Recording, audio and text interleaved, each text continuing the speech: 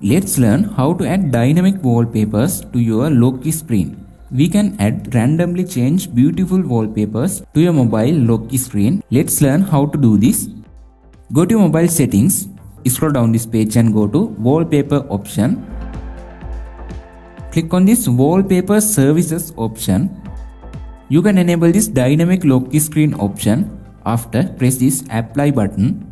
Now you can download this any dynamic lock screen category. Now I am going to download this landscape wallpaper collection. Okay, it's downloaded.